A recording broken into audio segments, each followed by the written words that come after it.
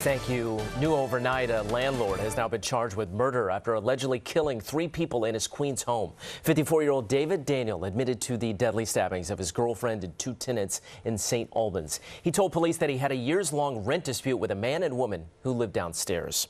Police in the Bronx are looking for this man who they say assaulted officers at a subway station in Crotona Park. The attack happened after officers told 3 men to stop smoking inside the Freeman Street station on Monday afternoon. 2 other men were previously arrested in this case. The officers suffered minor injuries.